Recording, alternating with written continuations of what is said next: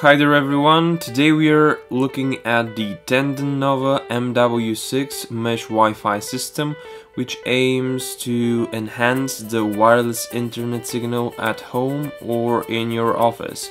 It covers up to 500 square meters and it comes in an elegant black box. As you can see, there is the product image and some information. And on the inside there is yet another cardboard box, which is again very high quality cardboard, we must mention that, and it carries the 3 cubes. They are quite lightweight, made of plastic of course, and they're really cute, to be honest with you. Along with them you will see some product information, some setup guides, instructions and all that. Also there are 3 power cables which are needed to power the products, and also a single Ethernet cable. You will need this to connect one of the cubes to your router or your modem.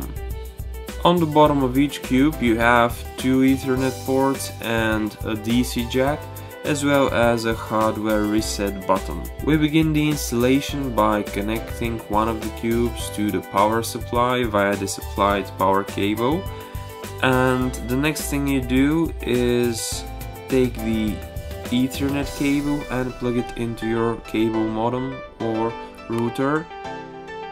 Once you've done that, you'll see that the LED above the Nova logo starts blinking in blue. After that you will need to download the Tenda Wi-Fi app and go through a couple of steps to configure your product. After you download this software product, you will need to use the default username and password, and of course later you can just change them to whatever you like them to be, and all you're left with is to set up the other 2 cubes. The app will guide you through this process, and that's basically it.